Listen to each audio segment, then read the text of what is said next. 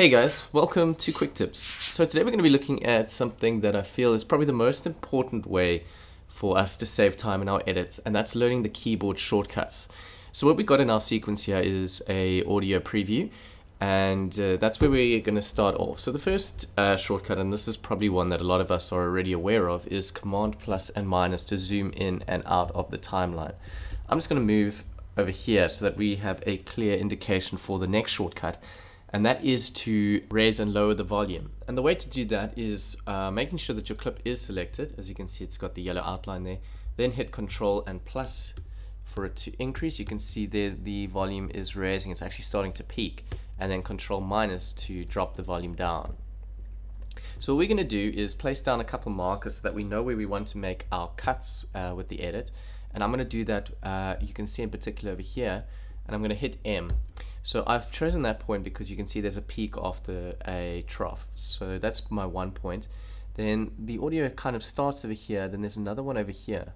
And another cool thing to show you guys over here is that if you double hit M, so M twice, it's going to prompt you for a title. So I'm going to call this the middle section, and then one more over here at the end. Now that we have our audio markers in, we can disable the audio by hitting V. So as you can see, it goes dark, which means that it's not going to play back when I hit play. Now what we're going to do is add our clips. And what I want to do is hit I for input and O for output. So I'm going to start with this clip over here. So I'll hit I and I'll hit O. Then I'm going to go down into my timeline and I'm going to hit Q. And what that's going to do is place the clip where my cursor is. Now there's two ways that we can cut the clip here. I can either hit Command B, and that's going to make a cut, but then I will have to select and then delete that clip. Other than that, what I can do is select the clip, move the cursor to where I want it to cut, and then hit Alt and bracket. And as you can see there, it pulls back. So let's do that with a few more. I'm going to hit I over here and O over here, then go down here and hit Q, and then I over here and over here, and then down here, let's hit Q. And over here, you can see it's a bit too long, so what I want to do is move all the way back there and hit Alt bracket so that it closes over there. So another cool shortcut is to hit the full stop and apostrophe, and what that's going to do is move your clip up a frame or down a frame. And if you want it to be more than just a single frame, let's say you want to move it 10 frames, then hold down Shift and then hit full stop or apostrophe. That'll move it 10 frames. So I'm just going to move it back into place here. Right, so what we're going to do is bring in a title here, and the way I can do that is hitting Control T, and that's just going to bring in a basic title. Then I only want it to be on this first clip, so then I can obviously go Alt bracket, Alt close bracket.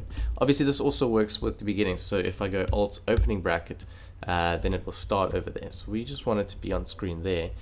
Then I'm just going to create my title.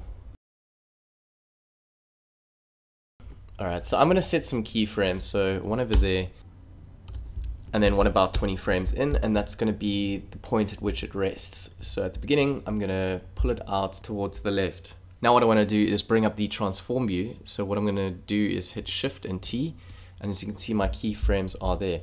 Now what I want to do is create an ease in for my title. So I'm going to manipulate these keyframes and then create a freeze frame. Check out our previous video where we actually show you why we do this. So I'm going to select this frame, and I'm going to say linear and then smooth. And then I'm going to drag out this in the opposite direction. And then for this keyframe, I'm going to right click and say linear.